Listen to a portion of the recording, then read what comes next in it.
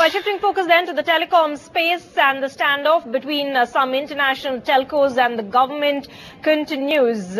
Days after we had Uninor and Telenor saying that they have sent a notice to the government to settle the 2G license cancellation matter within 6 months. We also have Russian firm Sistema getting back. They've termed the cancellation of their telecom license as unfair, and Sistema says that the Russian President Medvedev will discuss the issue with the Indian Prime Minister Manmohan Singh soon. Even as the Russian government bats for Sistema, the company says it will not back off from the show cause notice it has issued to the Indian government, threatening to invoke international arbitration to protect its $3 billion investment in the country. We came in India in good faith, following the existing procedure, and when somebody says that all these operators whose licenses were cancelled just were legitimately acquired licenses, we're a little bit surprised about the whole thing. So I think it's very much unfair about us. Sorry to interrupt, but are you very serious about this whole notice which you have sent to the government of India? Yeah, we are serious about everything what we are doing. We're established business, big company. We are, Sistema is listed in London, in the London Stock Exchange.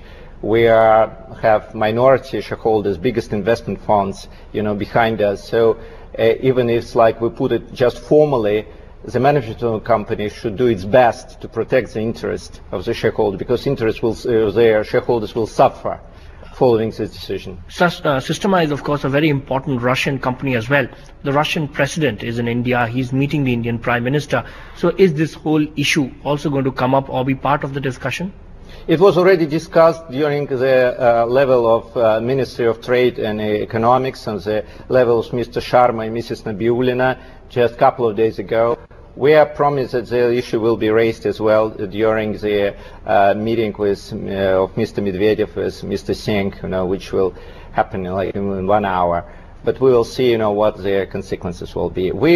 Our position is very strong and very straightforward, saying that as soon as the government promised to the Russian government and to us to protect the interest of their investors who invested in good faith, very much in coordination and in accordance with the government policy, I think it may be fair for us to expect the government will try to protect us and just to explain our situation to Supreme Court, maybe for the second time.